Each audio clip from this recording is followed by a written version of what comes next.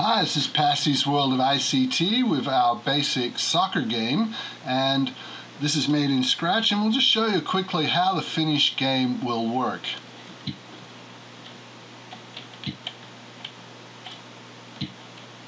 Okay, so the guy's hitting the ball, but if he misses, there's the pain of missing. Alright then, let's get started with building this in Scratch. Alright then, here's the opening screen in Scratch, and the first thing we need to do is click onto the scissors up here at the top, and we'll just delete out the cat because we're not using him in this animation. Now let's go down the bottom here on stage and work on that one first. So we'll just click on stage, and over here we've got scripts, backgrounds and sounds. Now we need to go to backgrounds and we can edit this stage background. Alright, so the first thing we're going to do is just pick some green, get the paint bucket fill tool here and fill it all in green. That's our basic playing field. Now we're also going to need an out of bounds line, so what we're going to do that is click on the rectangle tool and set the color to a kind of a white color, and down in here we're just going to draw this kind of out of bounds line. Alright, which is going to mark the end of the field. So we've got that in there, and that's pretty much our background done, so we'll just click OK on that. Now next thing is to bring in the sprites we're using in this game, so we go to the star folder here to import. Now we've got some sprites set up. What we did was we went to Google Images, we found a soccer ball and a soccer player, and in Photoshop we've made those so that they're a lot smaller. Okay, so we've got to pick which one this is, and this is a bit of a problem with Scratch in that we can't see the full name. Now I think it's this one here that's 45 by 39 big. Yep, that's our guy. So we'll just grab him and put him in position. He's going to be moving along the bottom here. Now I've got a bit of residual kind of white stuff here, even though we did try and erase this background in Fireworks and save it as a GIF. So what we need to do is be clicked onto that sprite, and we'll just rename him first thing up here in the middle, and he's going to be the kicker. And to edit him we need to go to costumes, and see, we made him 45 by 39 bytes. Sprites need to be probably about 50 by 50 in Scratch. So we'll just edit this guy, and you can see here that residual gray. Now if we get the eraser tool, what we can do is we can just kind of click in there carefully and just take that away. Alright, the rest of him looks pretty clean, so that's probably, I think there's one more spot there I need to get. Maybe one just there. So if we say OK now, you can see back on the stage here he's looking pretty good. Alright, the next thing to do is to import our soccer ball. So the soccer ball we're going to use is this one, but even though we got rid of the background here that's white in Fireworks, for some reason on this GIF, Scratch just doesn't want to do that and it's left it white. So first thing up the top here, we'll just rename that, and that's going to be the ball, so we'll call that ball. And we need to click on costumes like we did on the other guy and go into edit. And this one is going to be really tricky. We'll bump up the magnification here, get out the eraser, and we need to really carefully click in here. Now it's pretty cool because the eraser has kind of got these notches in it so that you can kind of line up with your items on the ball. Now I won't bore you with all the details of this, but basically I'm going to work my way around that ball where all these sort of white bits are, and there isn't checkered flag. I need to erase them and make them into checkered flag, which is transparent. So I'll just pause the video while we do this, okay? Alright, so I've been right around that soccer ball with the eraser, and I'll just click OK now, and if we look over on the stage here, that's looking pretty good.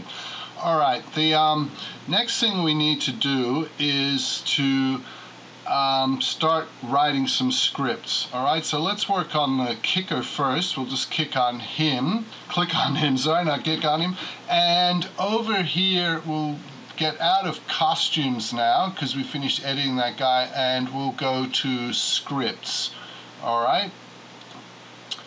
Alright, now we need some scripts to move this guy left to right along that baseline. So into the orange control blocks, when clicked, and we need a forever if, and we need sensing next, so we click on the light blue one, and we want to know if the key is being pressed. See how this is a diamond shape, it'll slot into that block there, and the one we want is if the right arrow is being pressed. And if the right arrow is pressed, we want to do some motion, so we go actually back to these darker blue ones, motion, and we want to change the X by 10. All right, so that'll move the guy along 10. So there is another way of doing this, which I'll just show you. You can go when clicked, and you can go when, instead of using actually the green arrow, you can go when the left arrow is pressed, all right, and then just have your motion, click back on the blue ones here, and we want to change the X to the left, so we need to use -10 on that. But an interesting thing happens. We'll just test this out now by using the green flag over here. What happens is our guy is very slow to move on turning, all right? He goes to the right. We now click the left arrow. It's very slow for him to change direction, right? He changes okay one way, but not the other. Back on the script here, doing it this way is too slow for games, okay? So we're just going to take that and slide it over here and discard it. Take it away. Now, on this one, we can right-click and we can go duplicate, all right? So then we'll just put it under here, and this time we need the left arrow, so click on there and change that to left arrow, and we want to move it backwards down the x-axis or to the left, so you need to use negative numbers here. So we say change x by and put a minus in front of that 10. All right, let's test that out, and great, we've got our guy moving. All right, the next step now is to click onto the ball and start some scripting on the ball to get the ball moving. Right then, let's get started on these scripts on the ball. First thing we need is the control, and when the green flag is clicked and the game starts, let's go to the blue motion. What we need to do here is we are going to set X to 0, and we are going to set Y to 0. What that'll do is position the ball in the middle of the screen to start off with. Then we need to point the ball. We just need to say point that ball and make it start moving towards the kicker guy. So we don't use point in direction, we use point towards, and then we can pull down this menu and it can pick up the kicker sprite, and we'll have that. All right, the next thing we need is a control, and that's a forever loop that we need. Okay, and forever we need to move that ball along, so we're going to move the ball just a little slower than the guy moves. We're going to move 9 steps. All right, so let's try that code out here and see what's happening. So the ball came towards the guy, but then it just kept going and it's landed in the corner. All right, so what we need is something else to put in there later on for when it hits the guy, but what we need at the moment is some bouncing. All right, so we go down and get this one in the blue motion, that's if on edge bounce, and you put that in there. All right, now let's try it now and see the ball is bouncing around the screen. Whenever it hits an edge of the screen, it rebounds and keeps going. So that's going really well at this stage. Okay then, let's get this guy kicking the ball. Now we don't actually put the script onto the kicker, we put it onto the ball. Alright, so we're going to need a when clicked and a forever if loop. And in the if loop, we need this kicking to happen when the ball touches the kicker. So we're going to sensing here, the light blue ones, and we're getting the touching one at the top here and bringing that into that diamond shape. So forever, if the ball is touching the kicker, we need to do things. Now what we need to do is turn the ball around to point in the opposite direction. So we go to motion and we use point in direction. All right, but here we're going to turn the ball around 180 degrees. Now, how we do this is kind of interesting. If we go into operators, the green button up here, we need a subtraction operator, which is this second one, which might be hard to see, and we're going to put that in there. And now go back to motion, and in motion you can pick up something down the very bottom here called direction. So we pick that up and put that into our first box. So we want to point in direction, the ball's current direction, and then we want to subtract away from that 180 degrees. All right, so what that's going to do is it's going to point the ball in a direction. It's going to take whatever direction that ball's coming now when it hit the kicker and turn it round by 180 degrees because we're subtracting 180 off there. All right, now let's just try that out quickly and see what happens. So this is good. All right, the guy can hit the ball if I was a bit more coordinated, and yeah, and the ball can go. All right, that's good. Now we want a sound here when it hits the ball. Now I won't go through the details here, but I found or sort of figured out that if you play a bass drum, an acoustic bass drum, that kind of makes quite a good ball sort of sound. So off the Pink Sound ones here, I've just picked that up, and I don't know if you can hear that.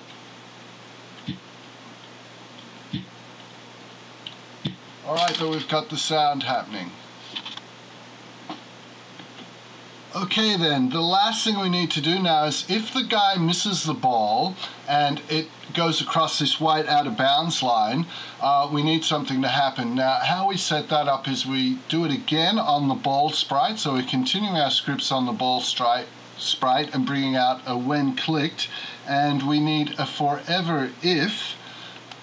Okay, and the forever if here is that if it is touching a color. So we actually go to sensing, and we use the second one down, touching color, and we slide that into the diamond. And this is pretty cool. You can click on the current color there, and that'll give you an eyedrop pointer. Then you take that over and point it onto the white line, and it'll pick up that color. So this is going to work out if the ball has touched that white line.